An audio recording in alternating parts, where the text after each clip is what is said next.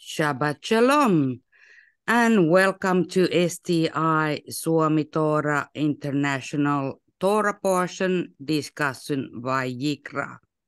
Take it away, boys. Well, Shabbat Shalom, everyone. And it's great to be here. And I guess he's going to be the co-host. Well, actually, he's going to be the host, and I'm going to co. Is James Carruthers. How are you, James, and everyone else? Doing wonderful. Just so glad to have this beautiful sunny Shabbat day after a night of storms. And of course, we're just enjoying the rest that the Father provides and the blessings that come with honoring that day, that set apart time.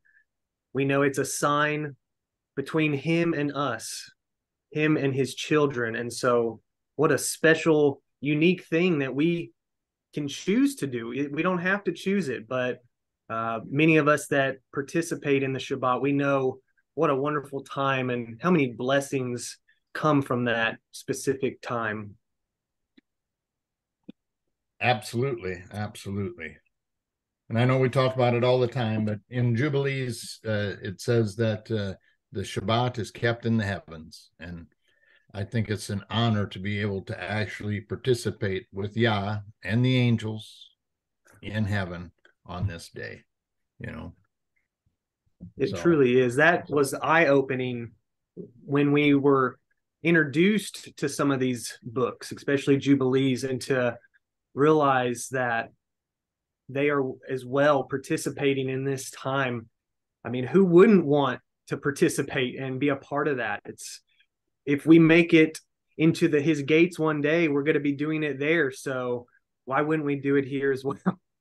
Exactly. Well, yeah, if all of our feast days and everything was a shadow picture of what was to come, then isn't that what the Shabbat is too? It's a shadow picture of the Shabbat to come, right? What a way to look at it. So, all right. Well, James, you actually know where we're at here in Leviticus, and so go ahead and take it away, I guess, if you want to start. Sure. Yeah. So we are going to be going through Vayikra, which is the beginning of Leviticus, chapter 1, and the portion that we had, depending on the translation, is probably going to be through chapter 6, verse 7. And this portion really focuses on the different sacrifices, the offerings that the high priest give up for the atonement of our sins. We actually find out that there's various different offerings given place, and I'll go through some of those as well. I've got some notes on that, but to start off with, Lee actually had kind of looked into the name Leviticus in Hebrew, trying to pick it apart with the pictograph. And by using the first three letters of Leviticus, LEV, out of Strong's H3820, it's a lamed and a bet. And so with that pictograph, obviously we know the lamed is a picture of the shepherd's staff that represents authority. And the bet is a picture of a tent representing what's inside of that.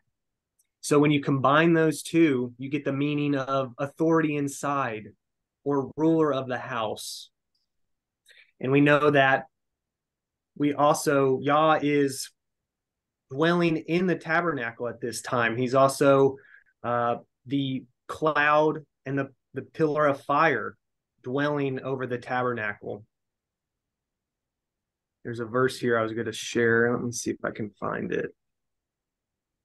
And while you're looking for that, you know, one of the first things that I noticed here in Leviticus 1 is how when they bring the animal, whether it's a bull or a goat or a lamb, they're to be unblemished, right? They're to be kind of the prize of your herd, so to speak, you know. And I've been around livestock my whole life, and every year you always have that one or two critters that just they're above and beyond. They always shine more. They're the perfect ones. And those are the ones he wants us to bring. That's what he wants us now to present to him, right? In our walk, is to do the best that we can. And interestingly enough, just a couple of weeks ago in our another Shabbat study, we went through Ephesians 5:27, which was spot, wrinkle, and blemish, right? And Yahusha was the unblemished lamb sacrificed for us, right?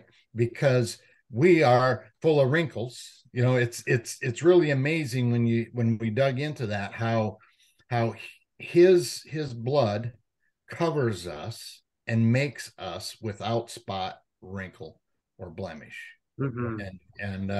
And so I find that interesting, how he uses all of this from the very beginning to present to us today what and how we're supposed to present ourselves before him. Yeah, I mean, it's amazing just to think about how much bloodshed there was with all the sacrifices, all the animals. I mean, I can't imagine how much blood was shed to atone for their sins, and then to realize that none of that even compared to the one Messiah that we have. You know, his blood made up for all of that. And it's just an amazing thing to ponder on. And what a blessing it is that we don't have to perform those offerings. Now our living bodies are that offering that we can give up, a pleasing offering to him in various ways, but truly is a beautiful image. Go ahead, Lois. You had something to share? Well, no, I just wanted to ask a question. Because this is in the first month of the second month of the second year, if I remember right, is this the first blood offerings? I mean, there has been, but my kind of following, what I'm trying to figure out is, I think this is when they institute sacrifices, correct or not? Am I wrong? In Leviticus here, you mean this is when Aaron, if I understand your question correctly, this is where the very beginning of this begins. That's what you're saying. That's what I'm saying. Think that is with Aaron and stuff being the high priest. That was the beginning. That's where the altar, that's where the blood, of course, before this, I think Moshe took the blood in the hyssop and sprinkled it on the people and on the, so there was that. But this, I think, if I'm correct, others here probably have a better answer than I do, but I think you're right.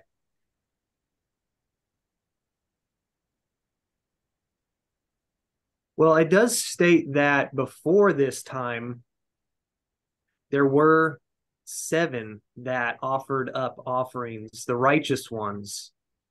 And I've got a list of them here. Yeah. Starting with Adam.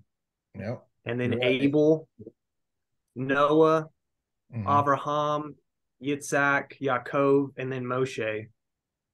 Now, they offered those up, but as an institutional thing, I guess, is what I thought Lois was referring to. Because you're right, in Jubilees too, when Noah comes off the ark, the first thing he does is make an atonement for the earth, right?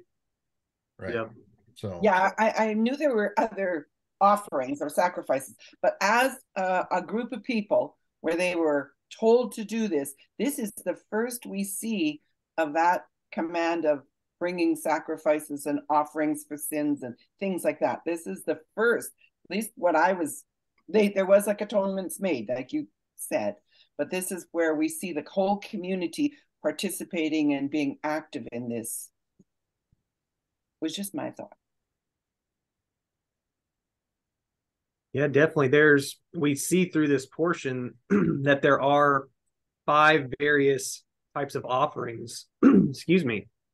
You've got the ascending offering, and this was a free will sacrifice that was consumed entirely by the fire on the altar. You've also got the meal offering, an offering of the flour. And this was usually an unbaked offering, similar to unleavened bread. and then the peace offering. And this was eaten by the one bringing it, to give a way of expressing thanks to Yahweh on joyous occasions.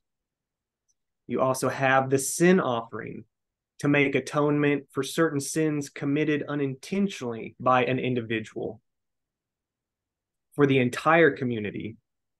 And then the guilt offering. It was required as part of the penitence required for certain improper acts.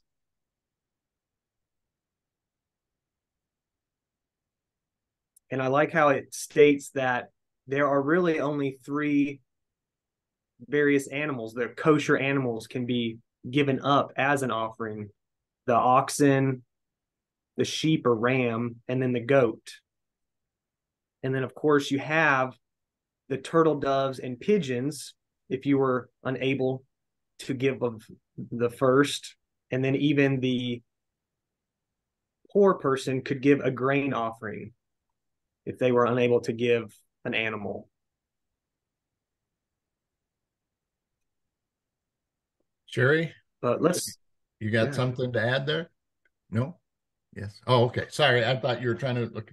So yeah, I think it's also interesting. The ascending smoke offering, like you said, was a free will offering. And that's what our prayers are now. Our prayers are the ascended smoke offering today, right? And so that's free will. When we're worshiping and praying to him and stuff, that's free will to him. He doesn't demand it of us, but you know, that's the aroma that he wants to smell, I guess, to be in communication with us, to get to know us, because that intimacy, I think, is so important in our relationship with him. So it is. Yeah, I'll share a verse out of 1 Samuel 15:22. And Shemiel said, "Has Yahweh as great delight in ascending smoke offerings and sacrifices as in obeying the voice of Yahweh? Behold, to obey is better than sacrifice, and to hearken than the fat of rams." And it just shows that he didn't want these sacrifices. He, if he had a choice, he wouldn't have gone that route, but it was needed. But he wants our obedience more than anything. That, in a way, is our sacrifice that we can give to him, our offering. Absolutely. And that's what it says in Matthew. I think it's 9 and chapter 13. The first instance, he says, "Go and see what it means. I desire mercy, not sacrifice." And the second time he said, "Had you gone and found out what that meant," right? So it's, I desire mercy, not sacrifice. Yeah, it's absolute. So I'm sorry, I'll stop butting in now. No, anyone, please share anything. I love getting insight from different perspectives, and please raise your hand. These are all sin offerings, are they not? So this is not the first time that the people, the believers, the followers are required to bring an offering because they sinned. Is this the beginning of sin offerings? Because blood is always an atonement for sin. So, but if you were poor, you could bring grain. But the way I'm thinking, I was trying to find it. The first mention is in chapter 4, where it's a sin offering of ignorance. And you had said the one where they didn't know, and so I went, this is the first time we as human beings, or them as human beings, were required to acknowledge their sin and and lose something maybe for it. Is that a way to put it? They had to give up something. Yeah, could be, I guess. I haven't awesome. Yeah. I know, starting in the very beginning, Leviticus 1:1, it says, "And Yahweh called unto Moshe and spoke unto him out of the tabernacle of the assembly, saying." So sin separates between us and Yah. We have been separated, and we can see that because of that golden calf incident, that Yah did not directly speak with him any longer. that he dwelt from the tabernacle or outside of the tabernacle. And so that separation occurs.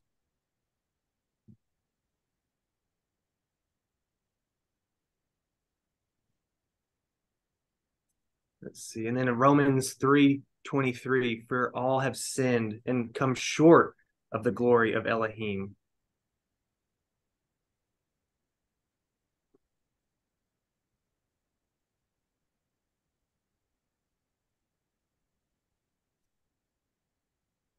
But sin has caused us to fall away from his presence. Yahweh made a way back to him by sending his Yahid, Yahusha, the perfect lamb, and our last sacrifice. And that's so wonderful.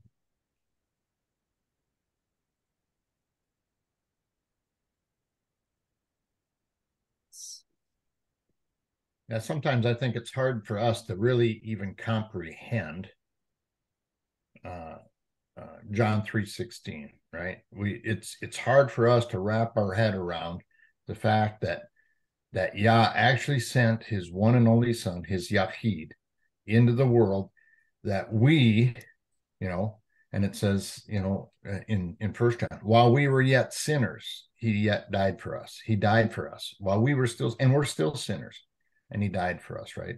And so this idea, this concept is, to a certain extent, is foreign, but at the same time, it's so much bigger, I think, than we can actually comprehend in our human mind what actually took place to actually turn your face when your child is dying.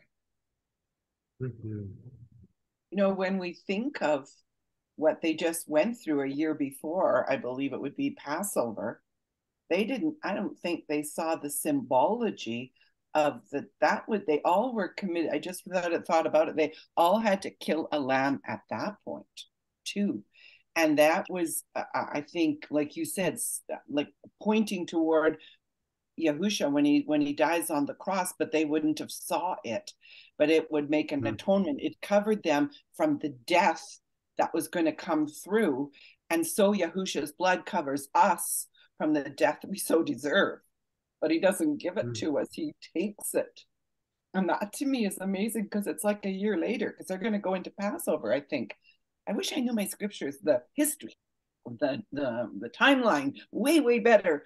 But anyways, that was what just crossed my mind when you said that. I thought, yeah, they just did it in Passover, and they wandered and they did 50 days of walking, or 54 from what I could tell, 3 or 4, until they actually got to where they were going, and then they enter into the promised land and they do this, and it's like, wow. Anyways. Yes, such amazing. It's like a full circle, and I'm just amazed that the truth it doesn't always stick out to you until you're ready to see it. Growing up in church, very familiar with all these different stories, but you never saw that connection. I personally didn't necessarily see Messiah in the Old Testament, but he's just about in every chapter of every book, and it's so incredible to have that connection. And I'm just so blessed to finally see the truth in a much different way. I love this verse out of Romans 12, verses 1 and 2. I beseech you, therefore, brethren, by the mercies of Elohim, that ye present your bodies a living sacrifice, wholly acceptable unto Elohim, which is your reasonable service. And be not conformed to this world, but be ye transformed by the renewing of your mind, that ye may prove what is that good and acceptable and perfect will of Elohim. And obviously there's only one perfect man that will ever have lived, and he gave his life. He was the living sacrifice. So, as an example, we need to be living like him. Even if it does cost us our life, we need to be willing to give that up for the glory of Yah. is our reasonable service. Yeah. I'm just so excited for Passover. It's always been, ever since we started, it's been an eventful time. Our first year, we had it here at my home, and out of nowhere, in the middle of our meal, the most intense hailstorm just came out of nowhere and caused damage, flooded our roads. It was very unexpected. We didn't get any kind of alert. And actually looking at the radar on my phone, it was just a tiny purple dot right over my location. There, nowhere else was there even a storm. And we thought, wow, this must be Hasatan trying to stop us, because we had finally come out of the pagan traditions and was celebrating his feast days. But the more I think of it, I think it was just Yah showing us his majesty and his power, because he is the creation. He created it all. And just because it can be violent and dangerous doesn't mean it's a bad thing. And it's beautiful in its own way. You just have to look at it in a different mindset. And then the following Passover, Eileen can attest to this. We were camping out on a lake, and we were going to be rebaptized that Passover morning. And the evening before, a tornado passed over us, and we are camping in tents. And I can remember me and Lee, we pulled out the Sefer and we just started reading the scripture. And it got to the point where it was so loud, we were having to yell it out because the rain and everything was so loud. And, we didn't necessarily even know what was around us. We could obviously tell it was coming, and it was pretty intense outside, but we didn't even bother looking out. And for being in that situation, I've never felt such calm and shalom.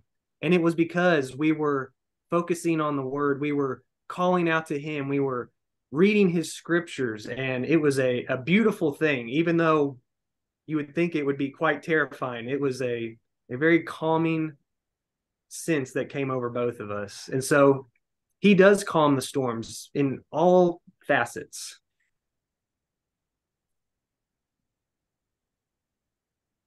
Yes, he does. He does. Yeah.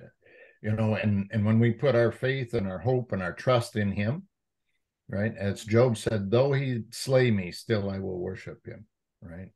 And that's, I pray that that's all our attitude. It's sometimes so much easier to say than actually do. Right. I mean, but yeah. So if we can learn to praise him through our pain, right, then we will find shalom in that. Absolutely. So what other nuggets did you dig up in there? And anyone else has anything they want to share? Please jump in there. We're kind of just going through, starting in Leviticus 1 here, I guess. So, and on. So.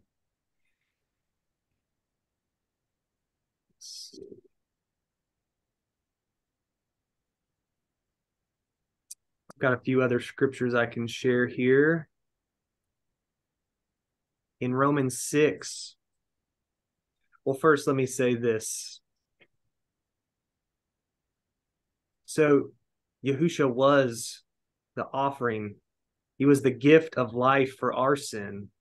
He was made manifest to put away our sin, coming in the flesh as our last sacrifice. In Romans 6, starting in 15, what then? Shall we sin because we are not under the law, but under grace? Never. Know ye not that to whom ye yield yourselves servants to obey, his servants ye are whom ye obey, whether of sin unto death, or of obedience unto righteousness. But Elohim be thanked that ye were the servants of sin, but ye have obeyed from the heart that form of doctrine which was delivered you. Being then made free from sin, ye became the servants of righteousness. And that word righteousness has been popping up a lot lately in my life. And I want to just dig into it more and get a deeper understanding of it.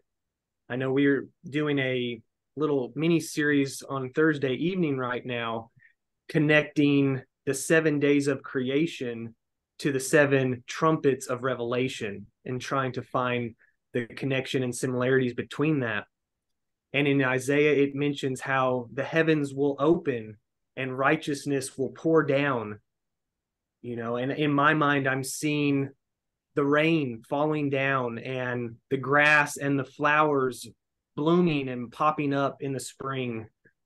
But then in a way, I also saw it on a more spiritual level where in that time, the righteousness is raining down on us, and is it possible that our ruach just ignites in flames more than ever before in times where we're going to need that strength in those enduring moments. And it's just so important to be prepared because those are going to be challenging times. And I feel like if you're not already firmly grounded on his foundation, it's going to be maybe earth-shattering.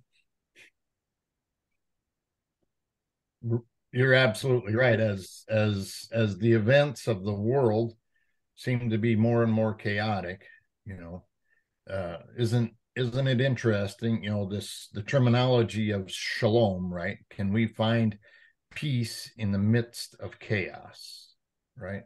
And we can only do that through Yahusha.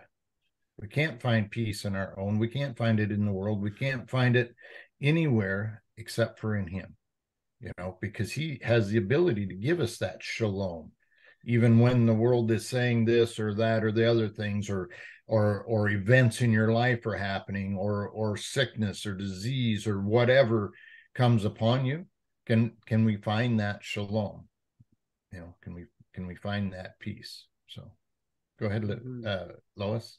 When you said that, it reminded me of what James had just said about his first Pesach, where he was protected in his house, albeit, but and it just broke loose all around him. And that's the peace. That's a picture of the peace in the midst of a storm. And it will also be the picture in the end time when we are protected through the book of Revelation. It's the same picture. We see that the woman is protected for periods of like about 42 months, just 2 reckonings to it.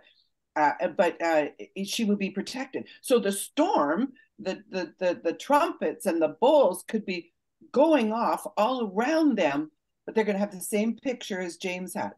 And we can have that assurity in our lives because we see his word, and his word is true. And he said, if you hide his word in your heart, you will not sin against him. You will not walk away. You will stay firmly planted on the rock. Right. I think of the passage, Yahweh is a strong tower, and the righteous run into it and are saved, right? And that's this picture of strong tower. It's immovable. It's that safe place. And the best, I guess, I think how do I word this? It's one thing to be known by Yah. It's one thing to know Yah. It's another thing to be known by him. So that's this, I think, important aspect. We need to have that relationship with his son, Yahusha, in order to find that peace, in order to be in the protection of his tower, to be protected under his wings, as it says, right? So anyway. Yeah, that's wonderful. I love that the veil was torn in the tabernacle, ripped down forever by the gift of Messiah when he laid his life down. So there's no longer that separation from our Father. He opened that doorway to the Father. And we know that for many years, that's why they were offering these sacrifices to make atonement for their sins. But now he was that ultimate sacrifice. Yeah, go ahead, Chris. Shabbat Shalom.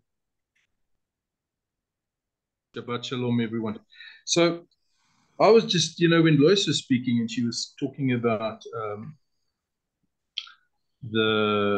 how can I say, the strength of this tabernacle, and in First Kings, I don't know if I'm going ahead or so. Sorry about that if I am. But in First Kings chapter 8, it's talking about Solomon building the temple. Mm-hmm. And then he builds his temple, and in verse 33 it says, when your people Yasharel be smitten down before their enemy, because they have sinned against you. That's a remarkable thing, right? Because they have sinned against you, they will be smitten down. And you shall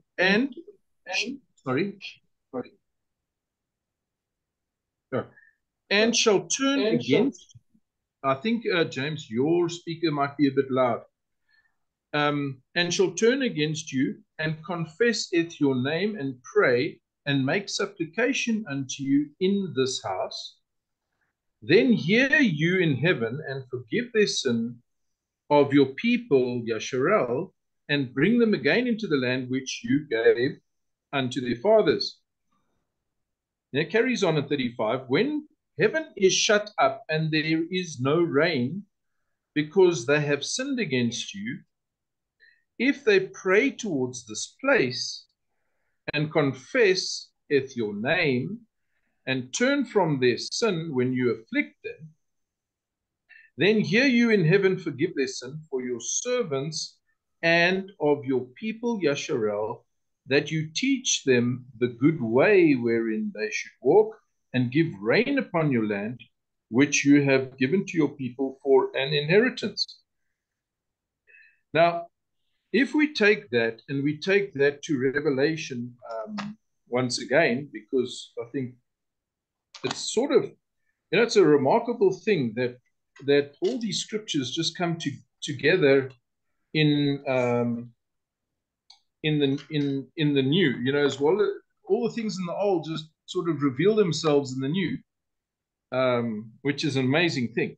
But in Revelation 11, verse 3, it says, and I will give power unto my 2 witnesses, that they shall prophesy 1,260 days, clothed in sackcloth. These are the 2 olive trees and the 2 menorah, standing before Yahweh of the earth.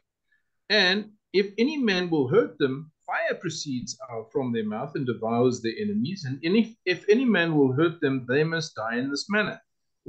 In this manner be killed. These have power to shut heaven that it rain not in the days of their prophecy, and have power over waters to turn them to blood, and to smite the earth with all plagues as oft as they will. Now, that's quite interesting because of the fact that in Revelation 3, and we're talking about the church once again, which we talked about, I think, last time, of Philadelphia. It says in verse 9, let's reverse a bit and we go from verse 8. Well, let's actually go from verse 7. To the angel called out of the assembly of Philadelphia, write these things, says he that is holy, that is true, and he that is the key of David, that opens and no man shuts. Now, we know Solomon built the temple and he was the son of David. But David had the desire in his heart to build it. Okay. And it says here that no man opens. I know your works. Behold, I have set before you an open door that no man can shut it. For you have little strength, and have guarded my word, and have not denied my name. Now we know that the temple was built for the name, right? To house the name that we've just read in 1 Kings. And this is verse 9 now of Revelation 3. It says, behold, I will make of them of the synagogue of Satan, which say they are Yahudim and are not, but do lie, behold, I will make them to come worship before your feet, and to know that I have loved you. Well, this is always sort of, I've always thought about this a bit, but today I sort of clicked it a bit because of this verse in First Kings, because he's saying, well, if these people turn towards Jerusalem and pray and confess the name of Yahweh and pray for forgiveness of their sins and turn their hearts towards you, then I will cause it to rain in your place. Now it says here that I will cause them to come and worship before your feet. Now, I'm not saying that they're going to worship you, but what I'm saying is that the tabernacle is moved from this building to your heart. Right? We have the 10 Devarim circumcised our heart. So there is a difference in us that believe, and there will be a bigger difference in us that believe closer to this time, because I believe that the whole earth groans in the birth pangs for the revealing of the sons of man. And I think that that is the revealing of those that know his name and that seek his face and that have humbled themselves to the point that you have brought upon, well, you've asked Yah into this earthly vessel, which is an earthly tabernacle, to work his will in our lives. So we also read that we will be changed in a blink of an eye, that we will shine like the sun, for instance, things like this. Counsel you to buy me linen, the pure linen, right? The white linen that was that we talked about last week as well. So I think all these things culminate in this thing, that it's the name, it's the belief, it's the repentance, obviously, and Yah does this in our hearts. Now, that was just a fascinating thing for me to sort of see in this, and I don't know if anybody would like to add or subtract from that.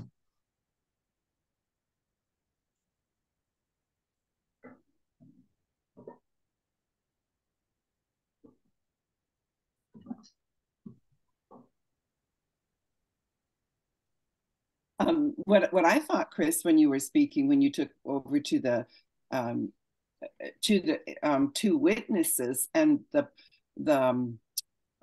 manifestations that they will bring forth, seriously mimic the first 4 trumpets. If you take a look, when the first trumpet sounds, it's fire and burning, and they call down fire. And when the second trumpet sounds, there's the blood. The seas turn to blood. And then there's the mention of the thirds, and the thirds. And I wonder if that won't happen over a course of time. If these trumpets occur during those 2 witnesses, it could be a total of a third. And like when there were storms, if you look at the 4th one, it's the darkening of the sun, and the darkening, not totally, it's not gone. It's just a third of it doesn't shine. Well, when you got thick cloud, you don't see much more than 2/3, if you see that, of the sun, and you don't hardly see any moonlight at all. And so as I look at these, and the water turns bitter in the 3rd trumpet, and if they call down and this goes into the waters, a third of the people will really suffer as a result of these. And I can't help but see a total correlation to those first 4 trumpets to when those 2 people are on. And I also see them as from the beginning, like when they're divided into 2, I forgot the words that you said, but they're divided into this and this. Well, I see those as like coming from the very, like from Genesis, they come through, but eventually they become 2 actual human beings of some type. They're beings of something because they die. So they come and they're actually, anyway, that's something I see in with the 2 witnesses, correlating to those. Yeah, that's interesting. First of all, look, I mean, it says that they they the two golden minarets standing before Yah, right? And that, if we go back into, where is it written? Zechariah, hey? Where it talks about the two minarets on either side of the olive tree. Very interesting, Lois, what you said there, the third. And in the Gospel of John, in the second book, it says, and the third day, the third from what? The third day from Yahusha's baptism, which happened in the Gospel of John, chapter 1. Then you'll see that there's the third day, and it says in the chapter 2, and the third day, there was a marriage in Cana of Galilee, and the mother of Yahusha was there. And both Yahusha was called and his Talmudim to the marriage. And when they wanted wine, the mother of Yahusha said unto them, that they have no wine. And Yahusha said unto him, woman, my hour is not come. And his mother said unto the servants, whatsoever he says unto you, do it. So then there were 6 water pots. Interesting that he changed the water from the 6 water pots into wine. And if you look at the 6, well, that's very prophetic of man, first of all, and then of the 6,000 years. So what happens there is he changes the water into wine, which is also a symbol of his blood. And water is also a symbol of baptism or birth. Now, what's interesting there is that when Yahusha's side is pierced on the cross after he's dead, after the 9th hour, or during the 9th hour of daylight, that is, right, which is about 6 o'clock in our Roman way of thinking. Then what comes out of his side is blood and water, but they aren't mingled, they are separate, which is apparently a sign of a broken heart, first of all. And then a sign of the birth of the blood and water of the church, or of the Kodeshim, the believers in Yahusha, by his blood, which is then this can carry on for quite some time. But the thing is, so then that is the blood that's sprinkled upon the altar, which brings the atonement of man. But remember now that the water, in other words, the baptism of Yasharel going through the sea, is now changed to the blood of Mashiach that is shed for us and the salvation of men.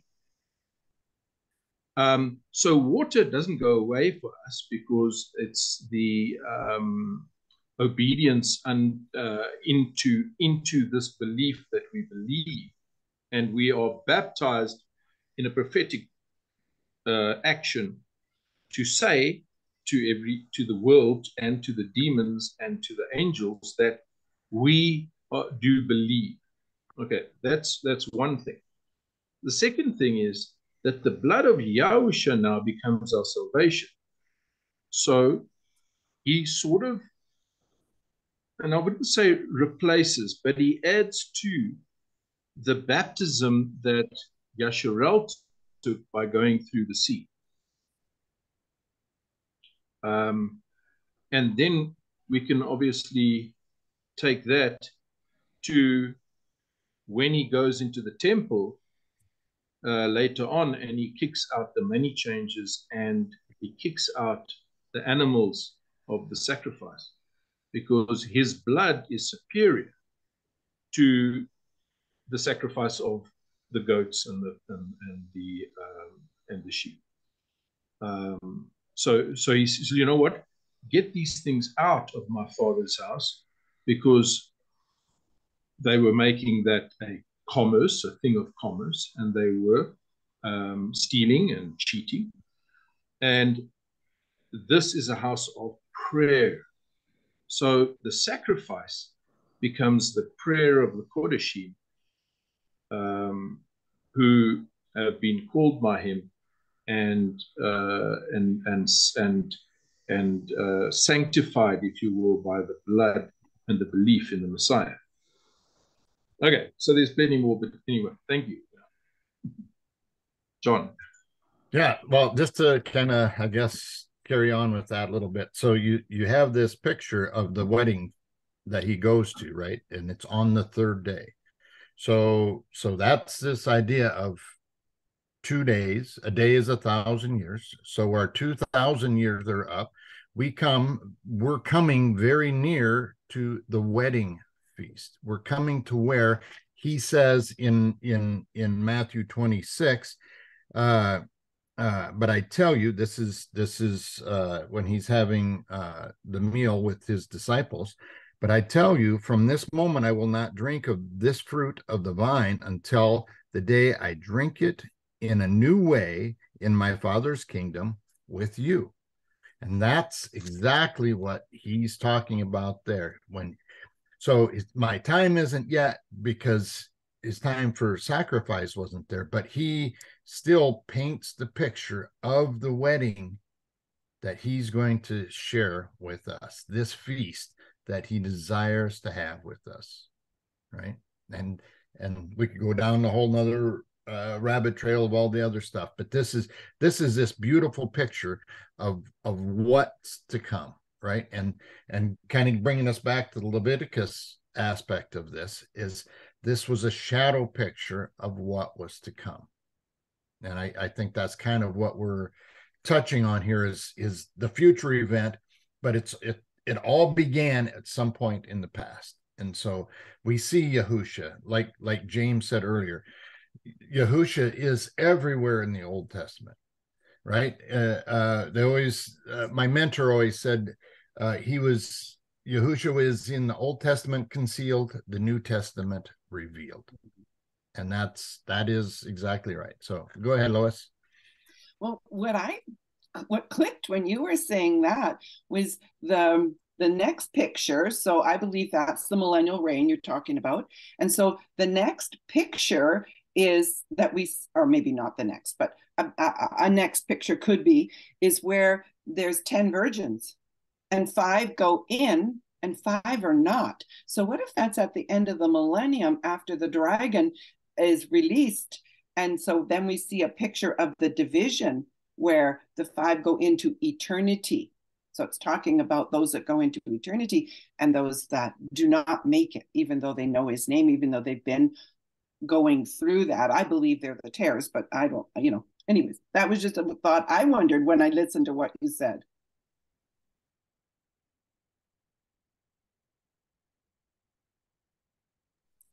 I don't think they're the tares. Sorry. I don't think they're the tares because they are waiting for the Messiah to come.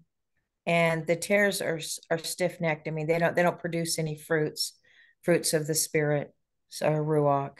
So yeah, I don't think those other 5 virgins are tares. I think that they are also waiting for the Messiah to return. But there's a place in Scripture, and I wish I knew it, where it says that the oil, your name is as the oil. Yeah. Now that's Song of Songs 1 verse 2.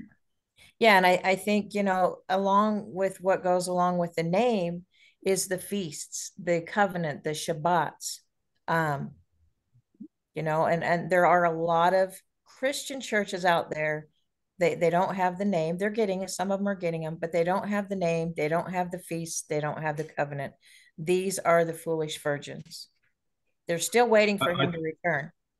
Yeah, I tend to agree with you, Sherry. Not that I want to boast in any way, but we see the denial of the mainstream church, if you will, who's actually denying Yahusha and striking through the name, I believe, by denying, first of all, the 10 Devarim, because Yahusha himself is the 10 Devarim, right? I mean, you cannot deny that. You should not deny that he is the Word made flesh, and the Word is the Word that he's given from heaven. There's only 2 times he sort of gave things from heaven, and the first time was to Moshe, and the second time was when he was baptized. Yahushua was baptized, and then the voice of heaven came down, and people heard it audibly. So I think there's undeniable evidence that Yahushua, first of all, gave the 10 Commandments, but also is the 10 Commandments. And it's interesting that he shows Moshe his character. Well, Moshe prophesies his character as he's passing him in the cleft of the rock.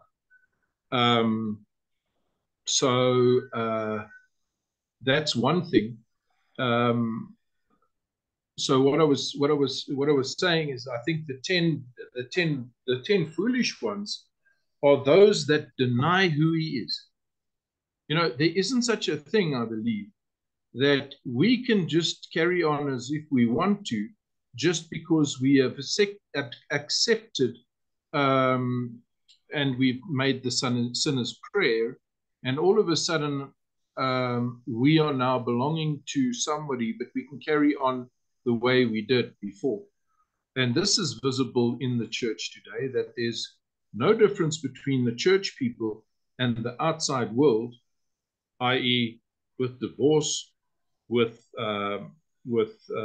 felonies, very much similar.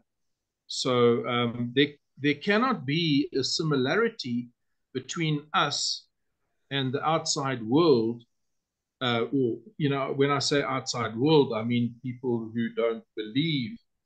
There has to be a change. There has to be a separation. There has to be something that is holy, because he is holy. So, interesting thoughts. James, I'll hand it over to you. I think it was last Shabbat that you, Chris, and John brought up just the idea of knowing the name, but does our Father know our name? And I keep looking at this comment in the chat from Gabriella. Many are called, but few are chosen. And that really opened up a whole nother level of understanding for me to that verse. Adonai, Adonai, haven't we done all these wonderful things in your name? But essentially he says, depart from me, I never knew you. And we know this path is narrow. We know that there's millions and billions of believers out there. How can that be a narrow path? And I think it really falls down to the Sabbath and the feast days. That's how we are chosen. That's how he chooses us. Yes, all those other believers and followers, they know of him, but he doesn't know them because they are not choosing his set apart days and commandments. And that has really impacted me ever since you guys broke that down last week. It's really opened up a lot of ideas and thoughts in my mind. So I'm just loving that idea. And Chris, James, while there's billions of people or believers or whatever, still the narrow path is an individual path, just like it is in the Church of Laodicea. He stands at the door and knocks. He who hears my voice will come out, right? They will come in and eat with him. He's calling out individuals out of the mass, right, to the narrow path. And I don't know. I think sometimes we're maybe casting judgment in a position that's not ours to cast judgment on, because maybe they don't have the name yet. Maybe they haven't come to the full understanding of keeping the Shabbat. I think we're going to see the massive group that comes in at the last hour. I still think we're waiting for that day. I think he started the latter day rain began back in 2008, but I think it's the parable of the worker in the vineyard, and still he goes at the last hour and says, "What are you guys doing standing here? Go in and go to work." Now, do they get everything figured out at the last second? No, not like the ones who did it first. And so then our attitude with those people who come in at last shouldn't be like the attitude of the ones who worked all day in the field and said, oh, wait a minute, I'm going to get more. No, the reward in Scripture is singular. It's not multi, whatever you want to call it, faceted or whatever. I think it's singular. It's getting to spend time with Yahusha. There may be a specific seating order, but I don't know how that works. That's a different parable. But so I think we need to be careful when and I'm talking to myself here, because it's easy when we move from one position to another to then think, well, everyone should be where I'm at. Well, where I was 5 years ago and where I was 10 years ago is not where I am today. And so it's an awesome thing that we have this group of believers that's on the path of, hey, wait a minute, I'm willing to change. I'm willing to adjust. You know, my favorite verse, Philippians 3:16, live up to whatever truth you have attained. And that, I think, is a very important aspect of our walk. So, sorry, I just had to jump in. And we need to be careful not to, if they are the little ones or the younger ones, and we need to be careful not to hurt them, because they are trying to grow, to learn, and we need to be encouraging them. If we're the more mature, we need to be really encouraging. So I agree, John. We need to be really careful on using a broad label like church. It's just too broad to use. I mean, I can see wickedness in the body. I can see it in individuals. I can see it in the whole body. But I hate to just say the whole body's wicked, because I wouldn't want them to say that about us Torah observant people, that because there's one group that's gone this way, that all of us are now, a cult or something. So we need to be really careful. We just need to be really careful. Right. And last week, Heather, I don't remember the exact passage. It was in Matthew, verse 41. I just don't remember what chapter it was. It was speaking about the little children, right?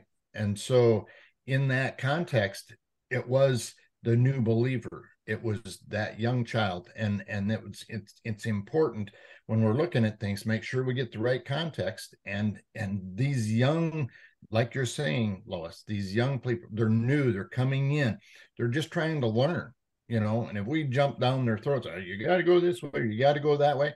Well, if somebody would have done that when I first came into this walk, I probably would have just gone to La La Land, right? Because it's important for us to work out our salvation with fear and trembling. I can't work out yours, Lois, right? And you can't work out mine. We all have to do it, and we're all in a different place where we're at in our walk. All of our journeys are the same. We're all trying to be on the right path, but sometimes we're in a different position. So anyway, our destination is the same, John. Yes, the destination, our path is different. We're going all to that same destination, and right, how we get there is going to be different. And I'm not saying there's multiple religions or all gods, and I'm not talking, that's not what I'm talking. I'm talking about the one and only Yah. We're just on a different road to get to him, a learning way. All right. There's another passage that says not to judge your fellow servant, your fellow person, right? Because Yah is able to make him stand. Yahusha can make him stand. I can't remember exactly where it is. There's probably somebody else that knows right where it is, but he can make him stand. Can't stand on his own, but Yahusha can make him stand. So anyway. Yeah, I think that's very important, John, that we it's Yah's work, right? It's his people, not our people.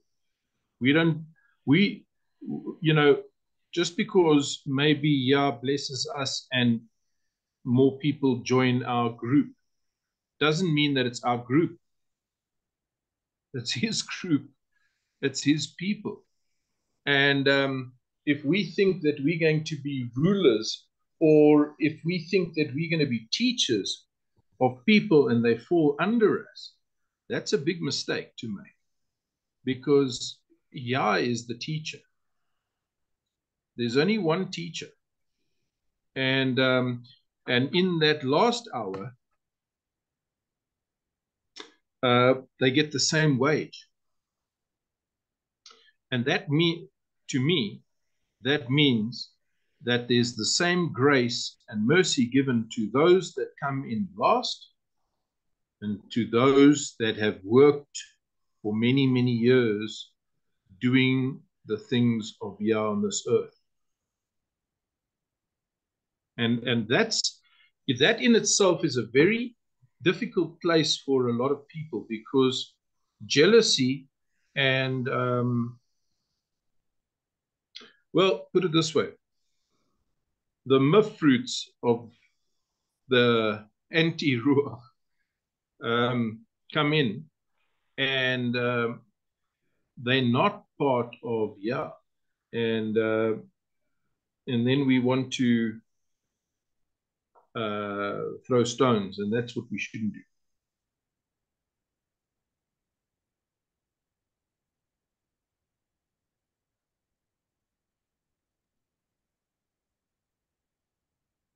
Okay, interesting, here in the Gospel of John, in verse 4,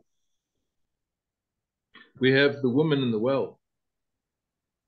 And there's another interesting little thing that I saw here today, which I haven't seen before. Well, I haven't really taken notice before. And it says, now Yaakov's well was there, and Yahusha, therefore, being wearied with his journey, sat thus on the well, and it was about the 6th hour. Now here's another 6. And what's interesting about this is that the 6th hour is the same hour as he died. And the 6th hour is, that it went dark when he was hanging on the cross, right? He was hanging there from the 9th hour, from the third hour to the 9th hour. But on the 6th hour, it became dark. And here we have water, which is related to the living water, which he says here, right? Which is the ruach. But he said, you know, I will give you water that you know nothing of, that when you drink, you will not thirst again. So it's interesting that we have this water, which is baptism, and then it's the blood of Yahusha, which is actually the culmination of the death of Messiah, if you will, on the 9th hour, because it's his blood that was shed for the iniquity of us all. And then here at the 6th hour, when there was darkness on the face of the earth for 3 hours until the 9th hour, that he says, you know, he meets this woman, and then he tells her all these things, and then he promises her everlasting life. And then he also says, he know not what he worship, right? And that's 22. He know not what. We know what we worship, for Yeshua is of the Yahudim. Well, the salvation is of the Jews. Why? Because he was a Jew, right? Yahusha was of the Yahudim. So the salvation didn't belong to the Yahudim, but he was a Yahudim, and he brought salvation. But the hour comes, and now is, when true worshippers shall worship the Father in Ruach and in truth. for the Father seeks such to worship him. So it's that way what we have been discussing in a little bit here is the fact that how do we worship? You know, John, I mean, you and I did that one show where it says the way we worship or the how we worship determines the who we worship. And I mean, that was a great sort of study, because it sort of goes into these topics that are quite interesting to research. I don't know if you've got something to say there, John. Well, no, it was a very powerful. I mean, I did a lot of research into it, and I think it is important to understand that fact, right? The way we worship determines the who we worship. Are we worshiping on the Shabbat, which was probably one of the main ones, but not the only one. It boiled right down into the understanding of what worship is. It's what you bow your head down to, what you bow down to. So are you sitting there on your phone? Oh, I did that just a bit. But right, we can bow down, right? The Christmas tree, you bow down to get the gift out of it. There's all different kinds of aspects of just bowing down, right? And then who are we subservient to? Are we willing to be obedient to the master who bought us, or are we one who wants to set our own life aside, or basically have the smorgasbord Christianity is how I've looked at it. You just pick and choose the verses that you want to adhere to, and the rest of it you just, well, that's not what it means to me, right? I've heard that I don't know how many times when you're trying to share about different passages. Well, it doesn't make any difference what it means to you or what it means to me. This is what it says. Either we learn what it says and we adhere to it, or we don't. And I think that goes back to being on that narrow path. That goes back to whether or not he knows us. It's one thing to be known by him. So I think all of those enter into this narrow path that we're all trying to seek and all trying to work our way down, right? Yeah. And I mean, that also comes back to, Baali, right? Adonai, Lord, right. Haven't I done this in your name, that in your name? Right. Well, that is somebody who thinks that they know him. Right? So we can have a misconception, maybe. I'm just saying maybe. In our heads, that we are worshiping the Yah of heaven. And meanwhile, we do not know who we worship. And such is the deception. You know? There's a scripture which says, in the parable of the light in the bushel, where it says, if your light be so dark, how dark is that darkness? Right. So exactly. It's like, that is a scary thought. However, we are down to 4 minutes left, so I actually think we're going to have to say Shabbat Shalom, y'all. And Gabriella, do you want to close us out here? Shabbat Shalom. Please, John. Oh, okay. Well, thank you, everyone, for coming. And let's say a quick word of prayer. And dear Heavenly Father, we do thank you for this time together. We thank you for your word, and we thank you that even though we're all on a different journey or on a different path, or however you want to word it, Father, our destination, as Lois said, is to come before you, to humble ourselves before you, to call upon you as our Master, as our Savior, Yahushua HaMashiach. And it's in his name that I pray. Amen. Amen. Amen. Shabbat Shalom, everyone. Shabbat Shalom. Shalom. Shabbat Shalom. Shabbat